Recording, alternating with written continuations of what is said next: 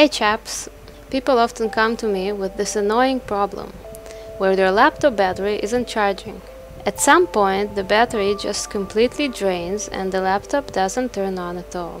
If this happened to you, don't run and buy a new battery yet, before you try this simple trick. I have done this with both Lenovo and Dell laptops, and it works every time.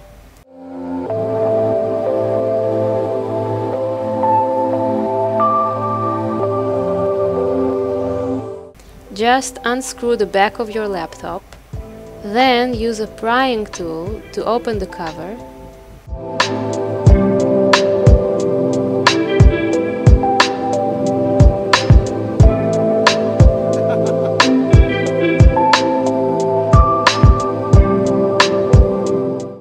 Once you open the cover, locate the small plug that connects the battery to computer motherboard and unplug it.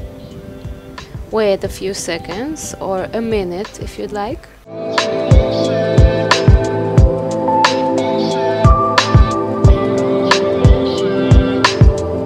Then reconnect the battery plug back into its place. After doing so, your battery should start charging just fine.